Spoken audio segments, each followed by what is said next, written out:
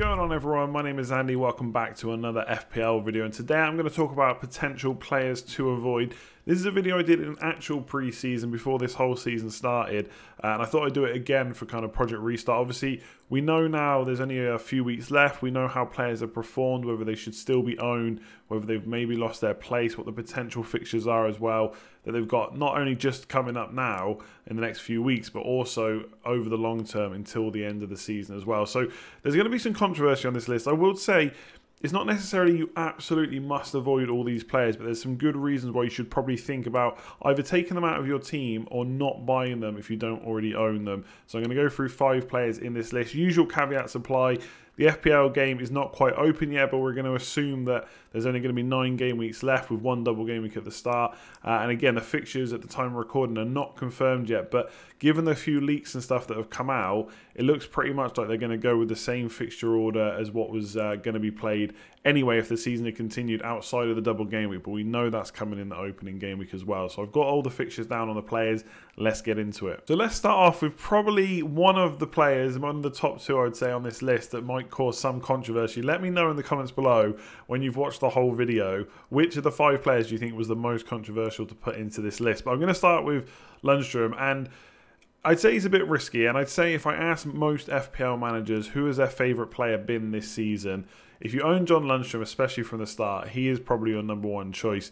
But from game weeks 24 to 27, towards the end of the season, he did pretty much get dropped for Sander Berg, who came in the January transfer window. And Lundstrom played for a few games after that, I think, and then he started missing out. But the thing that's kind of enticing and maybe a good reason to keep him is in game week 29, he did play. They played Norwich at home. He got an assist. He got bonus points. And he came away with 12 points in that week. So I wouldn't get me wrong. If we get some news, like maybe the manager starts talking him up pre-season, says that he's, he was overdue a rest and stuff like that, and he's going to be in their plans, then maybe it's worth keeping him. He had played a lot of minutes this season. If you look back at the season before when they were in the Championship, he barely played at all. Obviously, Premier League as well takes its toll on players. So to come from not playing very much to playing week in, week out, maybe he just needed a rest. Maybe he just wasn't used to it. It's hard to say. But on the flip side, do you need a 4-game period of rest when a new player's come in January? Is that just a coincidence? Did he need a rest, or did they just think that Sander Berg was a better option? Now, if you got him for 4 million as an enabler and he's still in your team, I don't really see a huge amount wrong with keeping him. Obviously, that depends on how many players you want in the double game week in the opening, what we think is going to be game week 39, because Sheffield United do have a double game week, and a lot of people will go for maybe 1 or 2 defenders, potentially even an attacker as well, as an enabler like Fleck or McBurney. And if you start doing that and you want to get absolutely nailed on players, then John Lundstrom potentially is not the one if he's lost his place. Now, obviously, on the flip side again, if he keeps his place, then he's a great option, even at 4.9 million, given the fact that he's listed as a defender playing in midfield, then even I would want him in my team. But I think, given what we know, that he seemed to have lost his place, although he did play in that final game, which is why it's hard to completely rule him out. He is one I would look at avoiding, but as you all know, I've avoided him for a lot of the season. I've absolutely regretted it. So I think this is one of those, if he's in your team, you're not free hitting, you probably keep him. But 39.1% ownership, that feels like a lot for a player that only started 1 of the last 5 games. Plenty of competition for his place as well. So I think for now, unless we get any more news, it's an avoid for me. So we've done a defender, albeit a defender that plays in midfield. Now let's do an actual midfielder. James Maddison, 7.5 million at Leicester. And he's not had an awful season. 6 goals, 5 assists so far, which is decent. But 7 of those 11 returns came between game week 8 to 60. And I actually owned him for quite a few. And it was a good period for him scoring FPL points. Outside of that, he's not been too consistent. And especially if you jumped on while he was scoring those points towards the end, like game week 15, 16, 17, it really was kind of all downhill from then. He didn't really do too much right for FPL managers. Didn't score too many points at all, and hasn't really scored many goals or got many assists since. Now, to be fair as well, given the amount of chances he creates, I don't think 5 assists for the whole season is actually that good, especially when you're aiming at someone like Jamie Vardy, when you've got corners, all set pieces basically for James Maddison. He's aiming towards players like Soyuncu, Johnny Evans. I don't think 5 assists is actually good enough when you consider the amount of chances he's created this season. And Leicester have got pretty tough fixtures remaining. So just without even thinking about the order I've got on the screen is hopefully what it's going to be. But even looking at the remaining fixtures they have to play, Spurs, Man United, Everton, Arsenal, Watford and Sheffield United, it is pretty tricky for them. Now, again, thinking of some positives, I don't want this all to be negative about every single player. I want to try and think of some positives just in case you're owning this player and you want to think about bringing them in or taking them out or whatever it might be. You'd think all teams pretty much, at least from a physical point of view, will benefit from the break they've had during lockdown. Now, you know, we hear managers like Pep Guardiola talk about rhythm, and it's going to take players a lot of time now to get back up to scratch or back up to how good they were before. But physically, the break will do them good. And yeah, every team is going to benefit from that. But you've got to think about certain players. So Jamie Vardy, for example, extremely quick. Pace is one of the huge kind of factors to his game. Obviously, he can finish as well. But getting him in behind is a big thing that Leicester try and do. You see Maddison get the ball. He always tries to play it in behind to Vardy. And Vardy's not getting any younger. And that pace at some point is going to start to diminish. So getting a break this far into the season for him, I think will be good. So there is a chance that Maddison could come back and absolutely fire. But I just think 5 assists over what we had, like 29 game weeks already, that doesn't seem good enough to me. And if you look at the form that someone like Harvey Barnes was in before the season ended, he's only on 7 points less than Maddison. Not only that, he's 1.3 million cheaper, so much better value, and he's played around 600 minutes less. If he had played the same amount of minutes as Maddison, there's no doubt in my mind Harvey Barnes will be ahead of him. Obviously, the kind of flip side to that, and I can hear some people saying it, is you pay that premium for Maddison because you know he's going to start. For everything we know going what's happened in the season so far, Maddison will be in that team week in, week out. But I would like to think that Barnes played so well that Brendan Rodgers will see that and start him in the team. And I think, to be fair, if you look at Leicester's kind of first 11 or best 11, Barnes is part of that. Better than Gray, better than Albrighton. So I do think he'll continue to start, and I do think he's going to provide better value. Personally, I had Barnes in my team, and during lockdown I took him out because of the fixtures they got remaining. It's an okay opener as long as these are the fixtures they start with: Watford, Brighton, Everton and Crystal Palace. But overall, they got some tough players or some tough fixtures. So I'm not really looking at owning any of their players, at least not midfielders. Jamie Vardy may be up for consideration if I can afford to get him in. But James Maddison, I would be avoiding. If I was going to put a Leicester midfielder in, I think it would be Barnes. And 18.8% ownership for Maddison, that feels a bit high for me. So if you didn't think John Lundstrom was controversial, you probably will think Danny Ings is. And I'm going to talk about why I've got him on the list. I'm not trying to be controversial for the sake of it. Obviously, he's been very good to me, very good to a lot of FPL managers this season. And I know you're probably looking at 7.1 million forward, 140 points, 4.8 points per match. 15 goals this season is not far off what Mo Salah has scored. Obviously, he doesn't have the assists to go with it, but he is a lot cheaper as well. But 29.2% ownership, I do think there is some conversation to be had about why he's a potential to avoid. And I own him, so I'm not even saying that you shouldn't have even owned him up until this point. I own him, and I'm even thinking about potentially getting rid of him. Now, if you look at the fixtures, even the opening ones, again, caveat is, as long as they are the opening 4 fixtures, they're pretty tough. Norwich away, a good fixture, and you know whether at home or away is even going to matter, I don't know. But Norwich is a good fixture, so I'm not saying you have to get rid of him straight away. But I do think he wouldn't be the first forward that I would look at if I was looking to bring one in. So it looks like we're going to have 9 game weeks to end the season. Again, we're still waiting for FPL to open, but there is going to be 9 rounds of games, so it would make sense that FPL open with 9 game weeks, especially when they basically said there's going to be a double game week to open. And it looks like 6 of them will be long game weeks, so i.e. just a normal one, Saturday to Saturday-ish. You know, it's Friday to Monday, whatever. That's when the fixtures will be played. The next game week might start on Friday as well. So Friday to Friday, Saturday to Saturday, whatever. There's a week in between the rounds starting and then going again. And then there's going to be 3 shorter weeks. At least that's what it kind of sounds like, where, you know, they'll play the last game of one round on like a Monday, and then the next round will start almost probably the next day on Tuesday or Wednesday. And then we'll go again. And we know, or at least we saw over Christmas, that Danny Ings couldn't play those games in quick succession. Now, obviously, the difference being up until Christmas, he'd already played a lot of matches. Now he's had a long break like everyone else. So perhaps, like I talked about with Jamie Vardy, maybe that will benefit him. But the good thing about it is, Hasenhüttl basically came out and said that he was going to be rotated. Now, he didn't always get rotated the next game, but he did get rotated maybe the game after that. So we knew when he said it was going to happen. So if he does say anything like that, maybe he talks about Ings going into the start of the season, that would start to worry me, because he's not a manager that kind of plays these mind games. If he says it, that's kind of what happens. So aside from that, and don't get me wrong, 15 goals is so good. This is one of Danny Ings' best seasons ever in the Premier League, and kind of the season he almost deserved, because his injury record has not been the greatest. And obviously some players, there's just nothing you can do about it. He's probably not doing anything wrong. He's just been unlucky. But Southampton do have really tricky fixtures to end.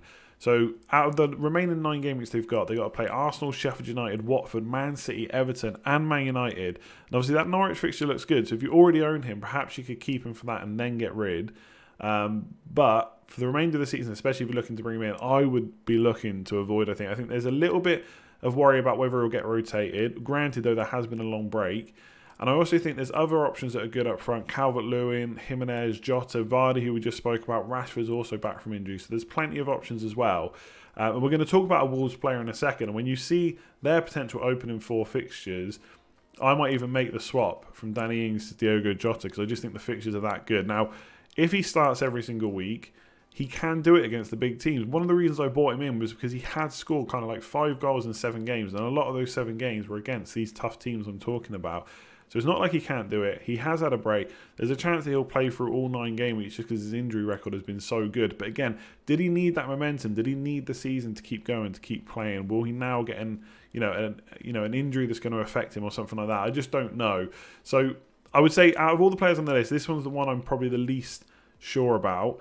But as an owner, I am definitely thinking about avoiding him already. And if I didn't already own him, I think I would pretty much avoid, to be honest. Let me know what you think in the comments below. So here is that Wolves player I was talking about. And if you look at, again, the potential fixtures, West Ham, Bournemouth, Villa, they are great 3 opening fixtures.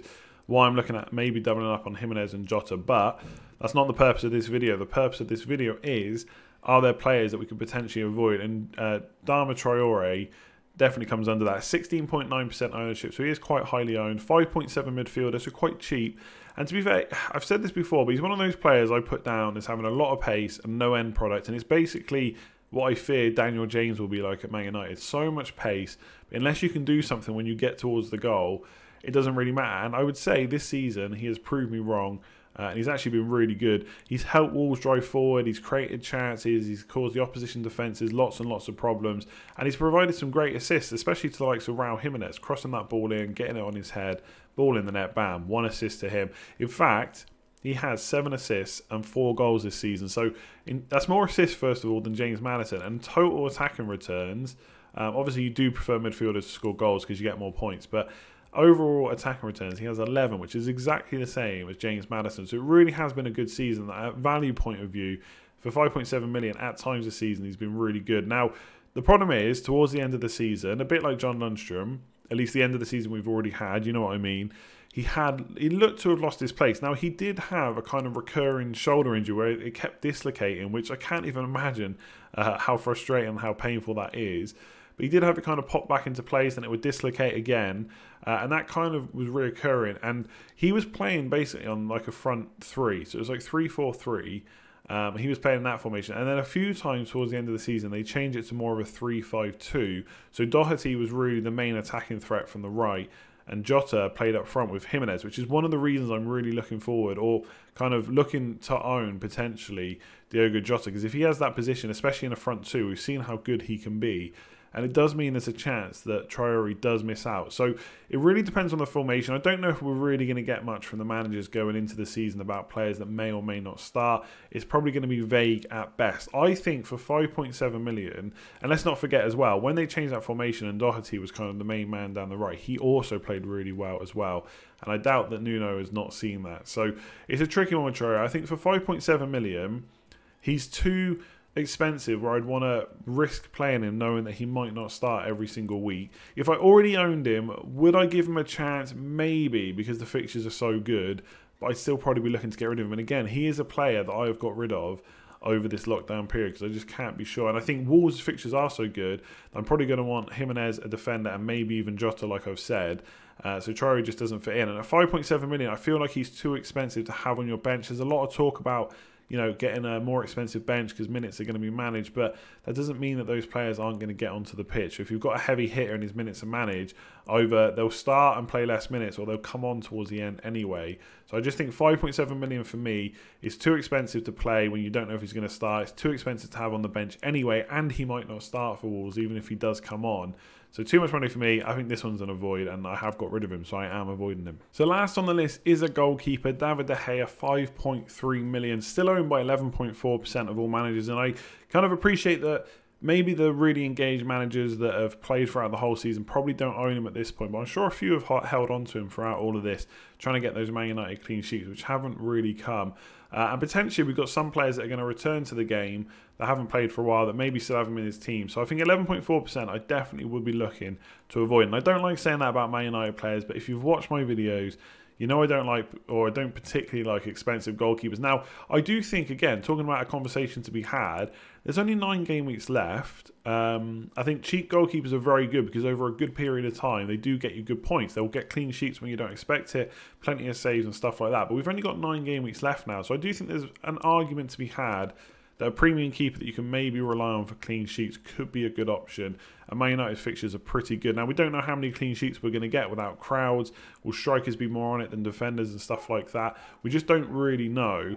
But I still think a premium goalkeeper like David De Gea just is not worth it. Now, the fixtures are really good. You can see on screen the opening kind of 4 fixtures are pretty decent. They've got Southampton, Villa, Bournemouth, Brighton, West Ham still to play. And in fact, Spurs, hopefully what will be the opening game week of the season, is the only traditional top 6 side that they have to play. And I'm not against owning Man United players. I already have Maguire, Martial and Bruno Fernandes in my team. So because of the fixtures and stuff, I am targeting Man United, and I do think they're good value.